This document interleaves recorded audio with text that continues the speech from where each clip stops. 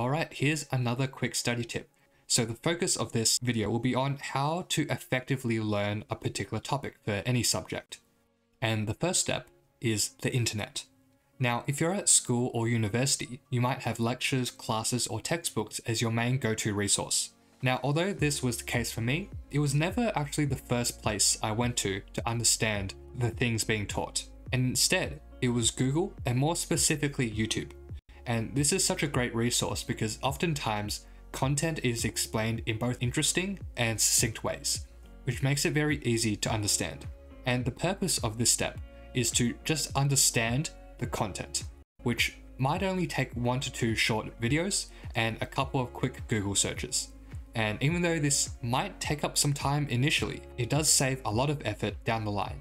Alright, so second step, after you have a basic understanding, now it's a good time to review your lectures, classes, or textbooks because they will contain information more tailored towards whatever study design you're doing. Now, the final step is to teach. This step is important because even though some people might watch a 5-minute YouTube video and feel like the biggest genius, the unfortunate reality is that we often don't actually know what we don't know. And this is why during exams, we are often surprised by a question that's testing something that we might have missed during our revision.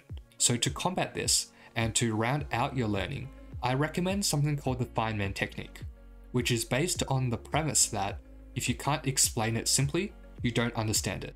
So there's many ways to approach this, but one way is just to pick a concept that you've learnt and act as if you were the teacher teaching this subject, or practice writing it down in the simplest form possible. And when you're doing this, it's very important to pay attention to the words that you are using. If you're using complicated wording, see if you can simplify that down so that a child or someone that hasn't done this topic before can understand it easily. And second, always ask why something is the case, because oftentimes exams want you to understand and apply the information. So that's why it's very important to understand the why.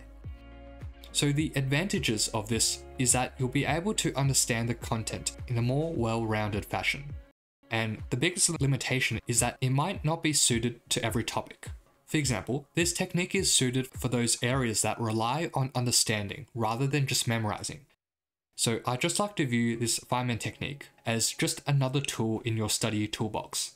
Use it when it's needed, but never use a hammer when you're meant to use a screwdriver. Alright, that's it for this tips video. Hope that was helpful.